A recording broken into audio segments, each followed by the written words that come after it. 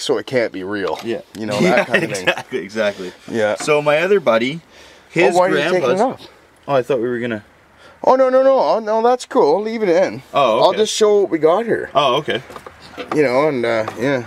So anyways, tell me about how much you increased your fuel mileage.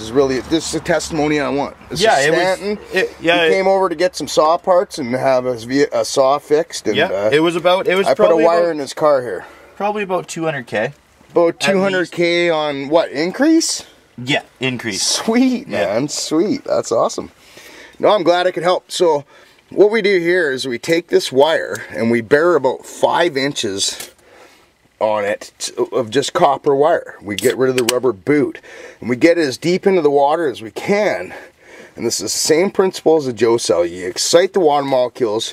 As the water is running through the block, it excites the water molecules, ejects electrons. Now the positive ions in this battery will start to draw out the freed electrons. These batteries will increase in voltage. You'll see water dripping out your tailpipe. You'll increase your fuel mileage, right? Have you seen any of that? Oh yeah. First thing you think is your head gasket's blown. Yeah, exactly, that too. Or your gas gauge is busted, right? I mean, I've seen that. It's typical. And so these batteries gaining voltage.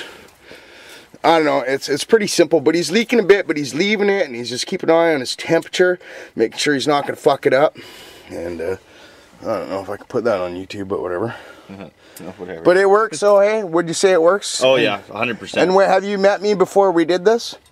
Before? We don't know each other? No. You know, you're a young fella that I just thought I'd share some information with. Pretty much. Yeah, cool. So anyways, yeah, one wire from there to the negative on the battery. That's it. That's all you got to do. Now, if you got anything after 83, when they started putting oxygen sensors in the Volvo in the 70s, but most of them are after 83. You can't do it because it'll increase your fuel mileage because it'll give you more. Yeah.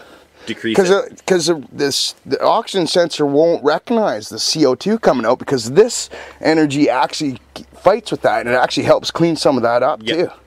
It does. Like if you did an emission test before and after, you'd see it's way cleaner too, just with this one wire. Yeah, I'm gonna do it on my. And this is real, people. And do you mind if I put you on film, Stanton? No, that's fine. Stanton, is this real? It's definitely real. All right, thanks, definitely buddy. Works. Appreciate it. Okay.